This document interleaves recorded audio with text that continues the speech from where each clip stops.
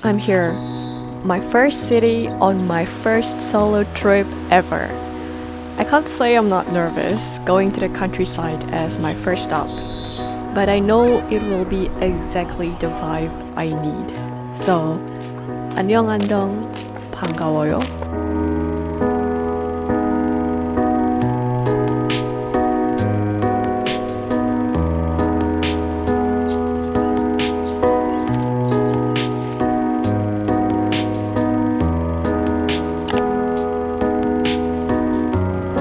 Hopped up on a cab at 5 AM to catch the train from Seoul to Andong. This gives me time to drop off my bags at the hostel, grab a coffee, and play with the cats at the cafe here.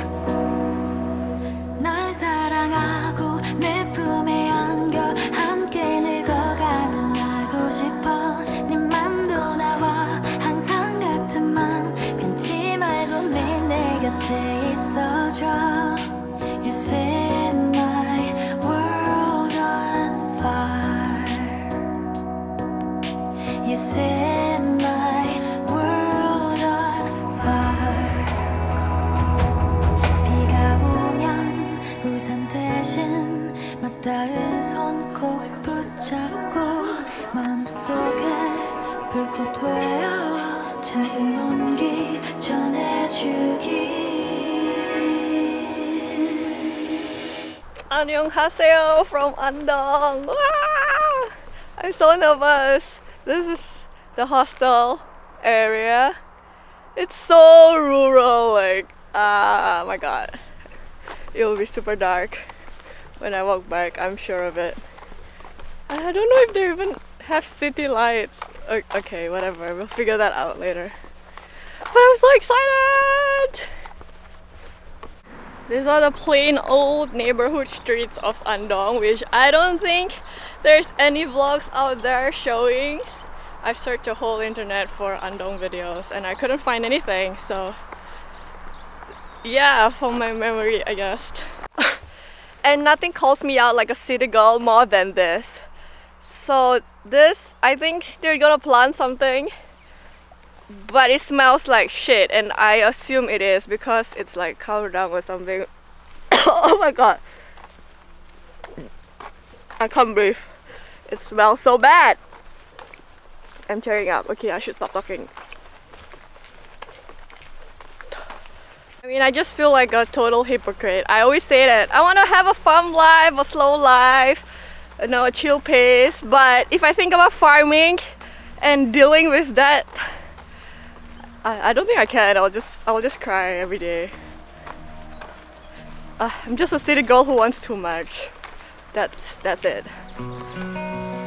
The reason why I got up at 4 AM in the morning today is because today's plan is to hop on an official local city tour bus. Public transport around the city is quite difficult and the attractions are very spread out.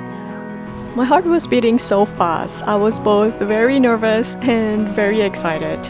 The day was going to be great. Until I realized.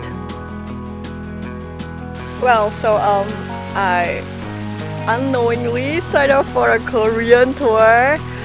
I don't know why I thought it would be in English. I mean, the poster was in English and there were like foreigners on the picture, so I thought it would be in English.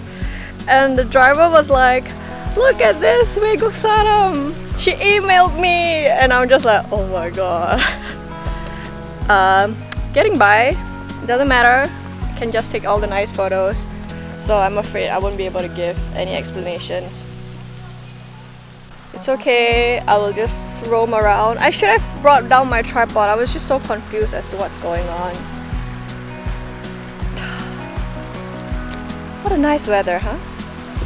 All I can say is, my decade of watching Korean content was not wasted. I got through basic conversational Korean with ease. Well, at least enough to get through the day. I mean, I've not spoken Korean to anyone before, so that was super nerve-wracking. But I survived! Yay! All the native Koreans say that my Korean was really fluent, so I take a lot of pride in that.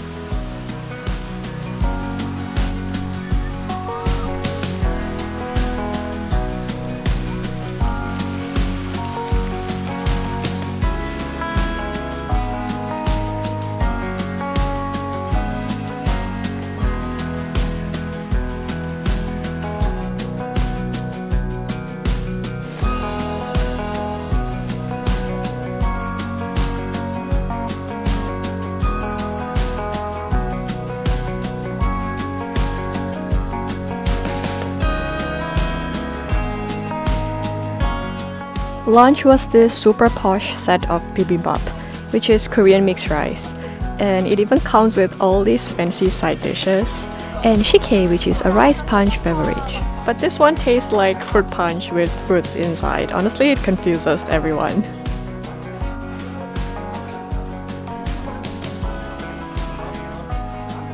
I just want to give a special shout out to these two girls who allow me to follow them for lunch and the second half of the day.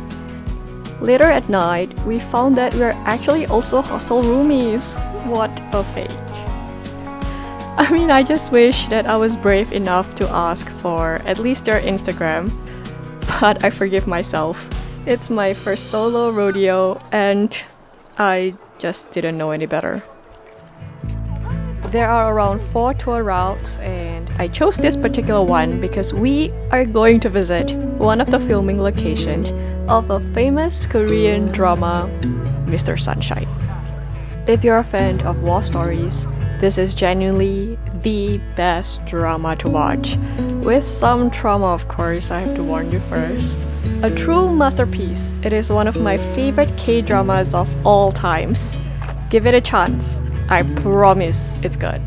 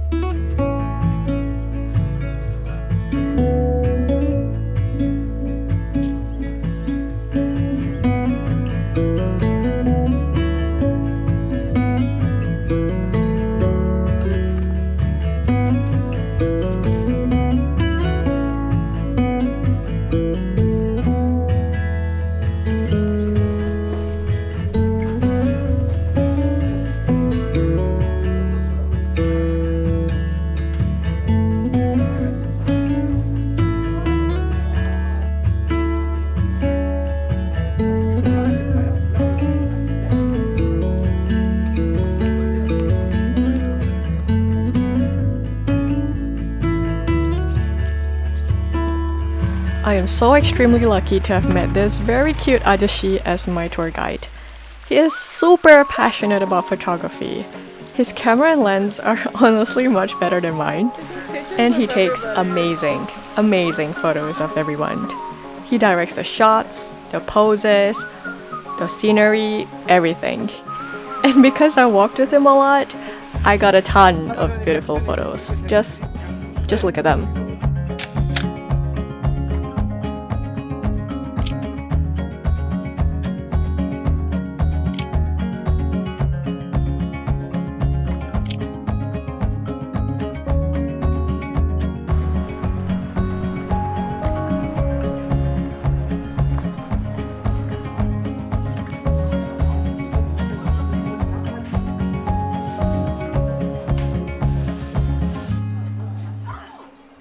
After the tour, I went to the city center to try the famous Andong Jjimdak, which is a braised chicken dish. Honestly, I was so nervous because this is not a solo eater dish. A lot of main dishes in Korea are prepared for at least 2 people.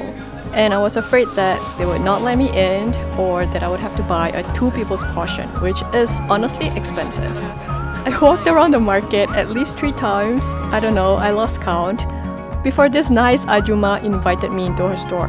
Portion was still massive for a solo eater, but at least I gotta try it. I can't say that it's anything extraordinary, but I also can say that I'm not a fan of anything braised, so I am a very biased judge. It is still worth a try because it's still really good.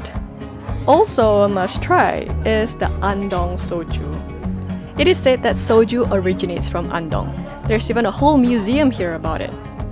Here the soju goes up to 20 and 40%, which is crazy. I got a 20% one and it honestly tastes so much better than whatever they export to the world. It goes down your throat so smoothly, you can barely feel it.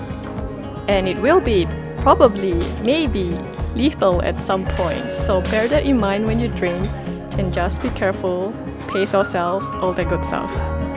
The Ajuma was so nice to let me order for one person, which is 20,000 won. They don't usually allow solo diners, so the key is to just look lost and look like you really want to eat it, and a nice emo will attend to you. I don't think I'll finish this. So much. Like, I'm left with 2, but I finished that. Okay, you don't need to see that. So yeah, it's pretty good. I did great, and I drank half a soju bottle. That's a lot, like a lot. Don't tell my mom. I honestly don't know whether it's because there's no celebrities patronizing her store, or it's like at the corner, but her store is kind of quiet, so I think it doesn't make sense for her to reject you if you're alone. So like, if they reject you when you're alone, it's probably because there's like a lot of people going there. If you go without no one, then I don't think they'll reject you because that doesn't make sense business-wise if their store isn't full. It's a small fountain. It's 7 and there's like nothing open anymore. Prepping myself for war. Or just another day at the village with no food at night. Okay, no soju, I have the Andong soju. No coffee. The coffee is really sweet here, I don't like it.